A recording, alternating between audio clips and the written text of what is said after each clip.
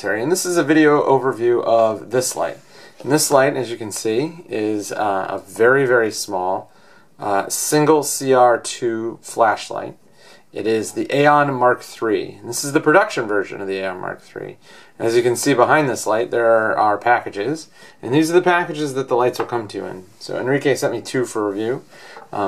This one is aluminum, and it's anodized, as you can see, a very nice blue color. I like the blue one. And in the package, you open these up. These are slide boxes. You open up the slide box, and the inside is a little pouch. You pull out the pouch, and there is the titanium one. So these lights are a little different than the lights, the production light that I had, and I'll go through the differences quickly.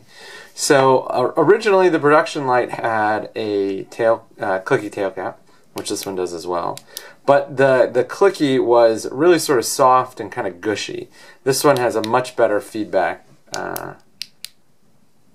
than the original does. So there's a low, there's medium, and there's high.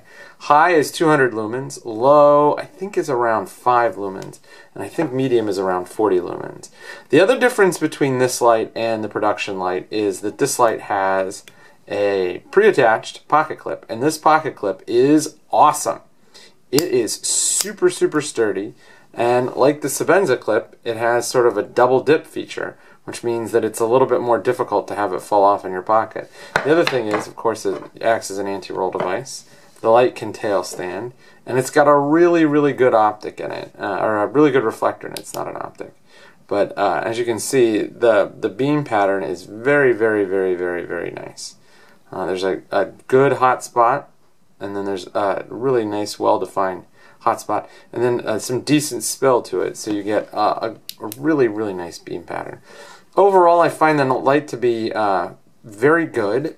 A couple of other things that were improvements over the original prototype.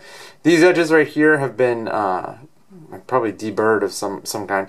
They're nowhere near as sharp, and so the overall package is just better in the pocket, and it's better in the hand. I really like these lights. They are fantastic. They're definitely better than the Mark II, which is kind of hard for me to say because I was one of the people that asked Enrique to make the Mark II. So I basically said, here's what I would want that light to be, and after some talking, he eventually agreed and produced the Mark II, and it was really, really good.